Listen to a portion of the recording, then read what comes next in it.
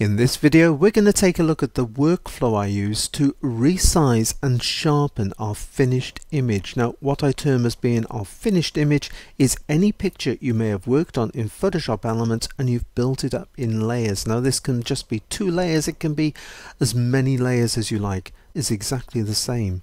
Now let's take a look down the bottom. You'll notice you've got you've got the document size. If you haven't got that, just click on the side and you can see you've got all these different ones. There's many off the screen here as well, including scratch size, efficiency, timing, current tools. This is the most useful one though, is the document size, and this is showing 30.15 megabytes. This is the size of the document in layers. 27.6 is the size of the document if it were one single layer, and I'll come back to this.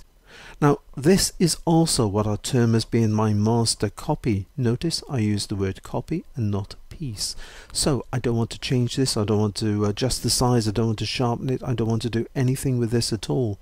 So what we're going to do for the first stage is go to File, Duplicate, and when this opens we got the duplicate image. You'll notice duplicate, there it is there, the file name, as we can see from the title bar here, and we can rename it. I'm going to quickly type in squirrel because that's what it is, and we're going to duplicate merge layers only. So tick duplicate merge layers only. When you click OK to this, you'll notice there it is. It's now been duplicated, squirrel.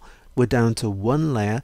Here's our original. You can close this down. That's now going to be safely out of the way, so it doesn't matter what you do to this, your original, your master copy is now safely out of the way. Right, so let's just take a look down the bottom. You'll notice these document sizes are now both exactly the same because we're down to 1 single layer. Now the first thing we're going to do is we're going to resize it. So let's go to Image, Resize, Image Size. And if we take a look at this, there's that pixel dimension, that's now familiar, 27.6 megabytes in size. Don't forget this will vary as well depending on what camera you are using, so yours is going to be totally different to mine. And the other important thing is if we just take a look here at resolution, this is set to 300 pixels per inch. This is, or was, should I say, a raw file, which I've taken through Camera Raw, resolution of 300. If you're working on a JPEG, this may well be 72 pixels per inch. At this stage, just swipe across and enter a figure of 300 because 300 is ideal for both printing and it's ideal for digital projection or website use as well. So set them to 300. Once you've set it to 300, you may notice at the top you've now got a bracket with a rather massive file size in. So at this stage, if you go down to document size, which incidentally is available in both inches, centimeters, millimeters, whatever one you're comfortable working with, just enter a size which is going to reduce the bracketed dimension down close to that the figure that you've got here. Right, so once you've done that, you've got the document size. Now if you want to do a print, yeah, we got a print dimension here of 12.25 inches by 8 3/4 inches high. You may want to swipe across, you may want to enter a figure of 10 inches. You'll notice the way the height has changed as well. That's because the two are linked, as we can see here. So enter whatever size you want for your print. If I just put in 6, if you're going to do a 6x4, there it is, there's your 6x4. If you're going to do digital projection, come to where it says pixels at the top here, and digital projection you may want to enter 1400, something like that would be pretty good. You'll notice there it is, that's what I was talking about earlier, bracketed figure. It's showing it was 27.6, it is now going to be 4.01 megabytes in size. If you're doing it for website use, 1024 could be the size you want, and you'll notice the way it reduces further. I'm going to change this back to 1400 for digital projection. That looks pretty good like that. Some other important factors, all these here are ticked, and the most important thing, by cubic. Take a look at this drop down arrow. You have got nearest neighbor and bilinear. Do not use these, they don't do a very good job. But by cubic, best for smooth gradients. You got best for enlargement with by cubic smoother. You got best for reduction by cubic sharper. You could use these as well, but to be honest, I've used both of these and there's not a lot of difference. I tend to leave mine set to best for smoother gradients. I tend to leave this one. Now when I click on OK, this is going to resize it You'll notice the way it's now changed down the bottom. You'll also notice the way our squirrel has jumped slightly backwards. I'm going to use Command 1 or Control 1. Using Command 1, Control 1, we go into 100% of the size we're working on. And this is going to be really useful because for the next stage, we're now going to take a look at sharpening.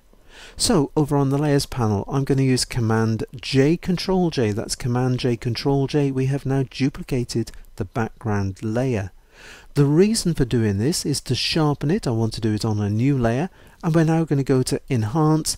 You can use Unsharp Mask, but my favorite has got to be this one here, the Adjust Sharpness. Now when we click on the Adjust Sharpness, we get this nice large dialog box. You can click in a window, you can move it around, you can bring your cursor out. The cursor's got a little square. You might like to select just a part of your picture so you can see exactly how that sharpening effect is looking so far. Right, taking a look at this, I'm going to reduce it down because in reality, if I just move this across into that area there, let's take a look at his eye. If I just click, there it is, that looks pretty good like that. You can move it around. Clicking down shows the before, there's the after. 71. For the camera I'm using, I tend to use an amount of around about 76. That looks pretty good like that. And I use a radius, a pixel radius of 1. Bring your cursor over and it shows you, it gives a little pop-up, enter the width of the sharpening effects there. So in other words, we've selected 1 pixel and we're adjusting the sharpness, but it's not really the sharpness, it's the contrast. That's what you're adjusting by an amount of 76% around that 1 pixel radius. Right, for the video, I'm going to take this up. I'm going to take it up a little bit more extreme into that area. You'll also notice under 100% it's flashing away. That means it's working itself out. It's also applying it to the main image because preview is ticked. And remove lens blur. You've got Gaussian blur, you've got motion blur. I don't think I've ever used these two. Gaussian blur, no. Lens blur, yeah, that's the better one.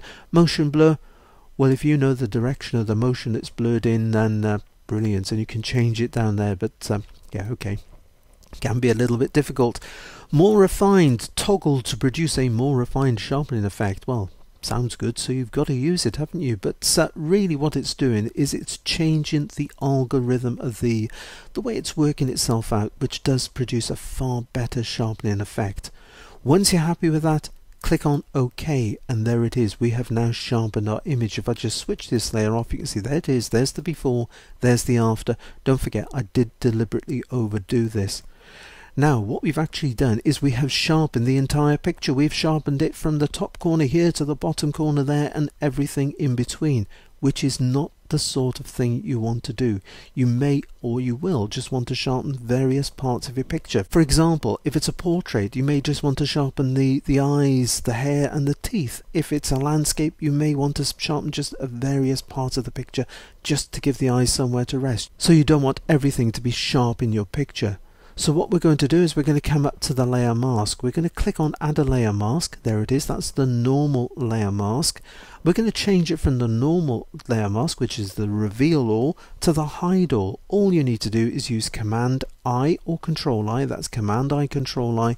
We have now changed that layer mask. You'll notice as well that sharpening effect disappeared. Right, let's come over to the toolbox. We're going to pick up the gradient tool, which has got to be my favorite way of doing it, and with this we're going to change it to the radial gradient, which is this one here. If you come to that little downward facing arrow, just click on this window here, making sure you've got the foreground to transparent. That is important. It will not work on foreground to background. It does have to be foreground to transparent.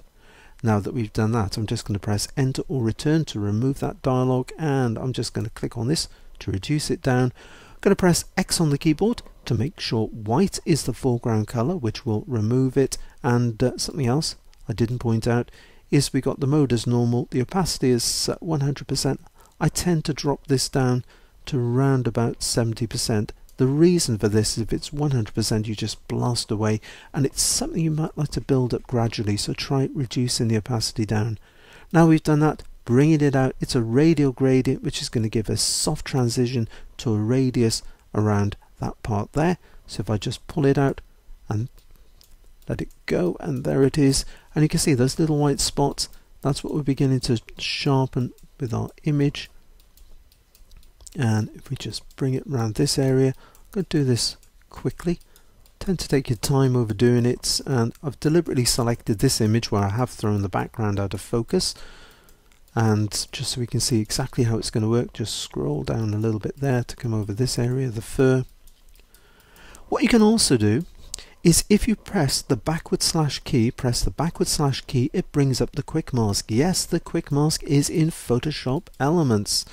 And we can now see, but if you come to this pink, you can see the areas that we've actually got, and you can just go over them just to make sure you remove all of that mask to bring through underneath the parts of the picture that you want to be nice and crisp.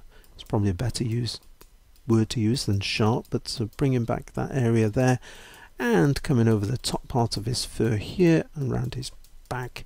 At least I presume it's a him, could be a her, in which case, sorry about that. And there it is. Incidentally, if you go over a part of the picture like this and you think, oops, I don't really want to go as far out as that, press X on the keyboard and you can now come in and you can paint it back in. You can see that orange going back into place. So just bringing that back around like this. You can just fill in little bits and pieces, pressing X again, and just bring it out to his fur and his whiskers in that area. I will go over it like this. And there it is. Pressing that // key again, there it is, job done. At this stage, make sure you're in at 100%. As I say, use Command-I, Control-I to pop into 100%. Now, because I did overdo that sharpening, I'm going to reduce the opacity down, so you can overdo it, and then just bring that down into this area. Here, looks pretty good. What have we got? We've got 86%. If you go to Layer, you can go to merge down. You can use the shortcut of Command E or Control E. That's going to merge it down into one layer, and then go to File, and you can go to Save As, and I'm going to save it not as a PSD file, I'm going to save it as a JPEG file, and I'm going to put it, so select a folder of a choice. I'm going to go for my finished images. I'm going to click OK, and next stage is the JPEG option. This is the compression. You've got the large file there, you can take it right the way up. To be quite honest, if I was using it for digital projection, yes, I would take it up. For website use, you only need to be around the 7 to 8, the same for email. So I'm going to leave this on 8, so I'm going to post this on my website. I'm going to click OK to that, and there it is. You'll now notice it is a squirrel.jpg. That is the workflow that I use to resize and to sharpen our finished image. So go on, give it a try. I hope you've enjoyed the video, but until the next time, it is happy imaging and take care.